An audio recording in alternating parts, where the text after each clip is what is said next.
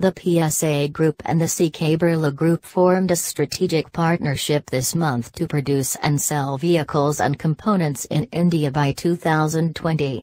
Of the PSA Group's three brands, Peugeot, Citroën and DS, Peugeot is expected to come to India. As part of the first agreement, the PSA Group will hold a majority of the stake in the joint venture company being set up with Hindustan Motor Finance Corporation Limited, a CK Birla Group company, for the assembly and distribution of PSA cars. As per the second agreement, a 50 hours 50 minutes JV is set up between the French auto giant and AVTC, a CK Birla Group company, for manufacture and supply of powertrains. Peugeot may offer cars with 1.2 and 2.0-liter diesel engines among other options. AVTC partnered with PSA Powertrain, formerly Peugeot Citroën Motors, in 2011 and makes engines for the French automotive group.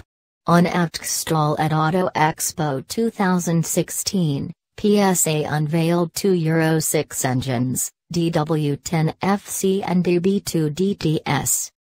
The DW10FC is a 2.0-liter turbocharged four-cylinder diesel engine that produces 133 kilowatts, 180 horsepower, at 3,750 revolutions per minute and 400 Newton-meters of torque at 2,000 revolutions per minute.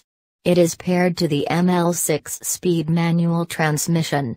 The EB2 DTS is a 1.2-liter turbocharged three-cylinder that develops 96 kilowatts, 130 horsepower, at 5,500 revolutions per minute and 230 Newton-meters of torque at 1,750 revolutions per minute.